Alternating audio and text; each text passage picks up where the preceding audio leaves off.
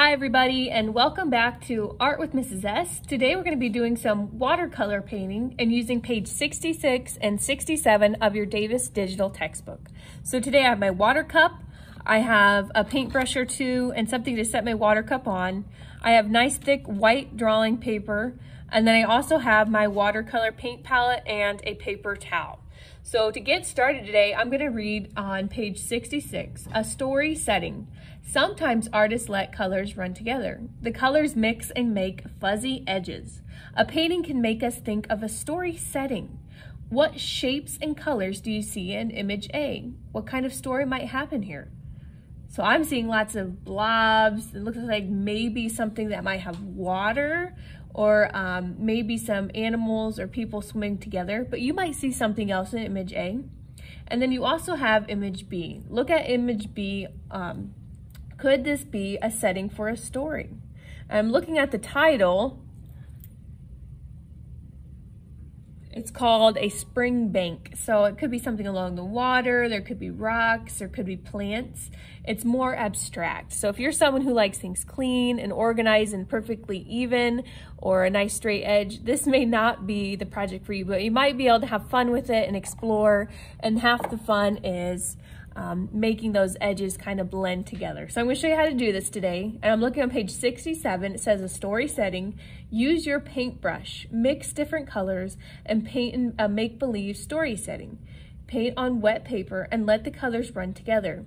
See the fuzzy edges. So a setting, you can make something with water, you could do just trees or a forest, you could even do a city, or you might have your setting just be in the sky. So kind of think about what your setting is first, and then we're gonna go ahead and start experimenting, okay?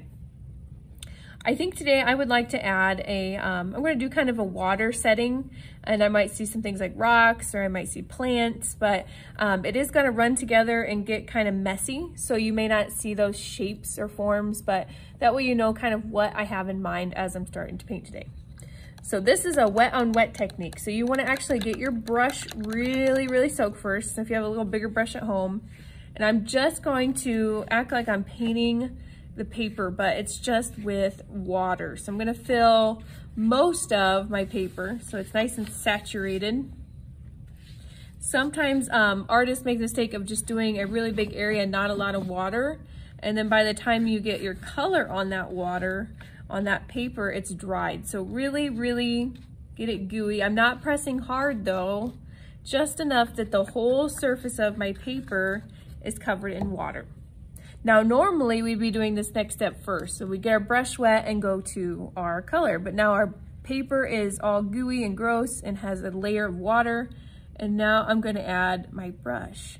So now you can see when I do this wet on wet technique, my colors, they're going to kind of go around randomly. There's not a lot of control to this kind of style. They're going to mesh together. They're gonna be more fluid because they're kind of laying in this layer of water, and they're going to blend together a lot more easily than if we just had a dry piece of paper. Look at that beautiful color. I don't have any with me today, but if you want to get really creative while your paper's still wet and your colors are still wet, you can put just a little bit of salt on this and see your colors really create kind of a really nice pattern. You can see how they're blending together. I don't have a lot of control of where they're going.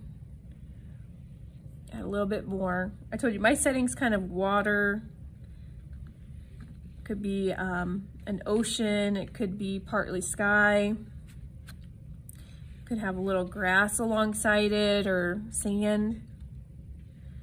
Just kind of watch and enjoy the colors mixed together today. I'm gonna do more blue. I really like that blue. Look how cool that is. Watch it. Kind of reminds me of tie-dye.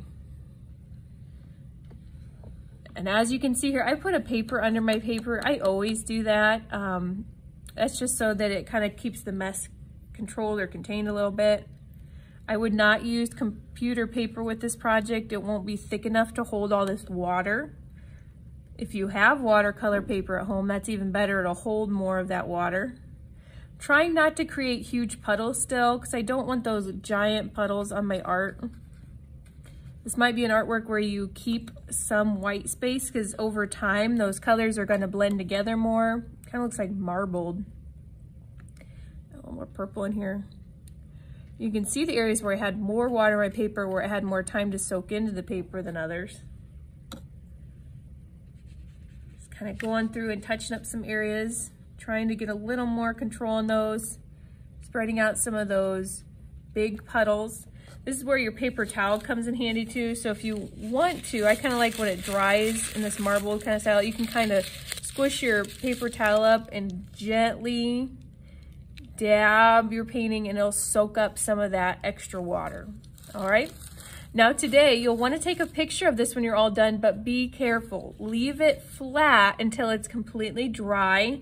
So if you need to wait a little bit to take a picture, or if you want to take a picture with your camera pointed downwards on the table, that's fine today too.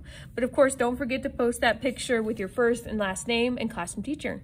Thanks for joining me today. I can't wait to see all of these paintings and these story settings. If you don't have watercolor paint, you should have one in that art kit if you picked one up at Haley Elementary. You can also still call the office. We have lots of kits left over. If you need to go pick one up, we can get you hooked up and taken care of. If you don't have watercolor, you can try this out with other things like crayon or marker or colored pencil. Watercolor markers like these, you can do this with, if you want to put them on the paper and then add just water to it, you could try that as well. But I don't really recommend that. I'd rather you experiment with the actual watercolors. Thanks again for joining me today. Can't wait to see your story settings.